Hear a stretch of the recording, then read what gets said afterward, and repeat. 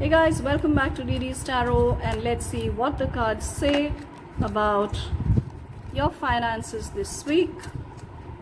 What can you expect on that front, and what do the cards say? The cards say again that you have been defensive regarding your finances.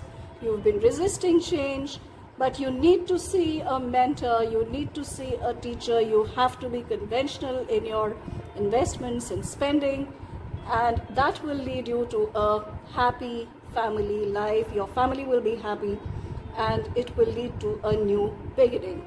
See you soon. Bye bye.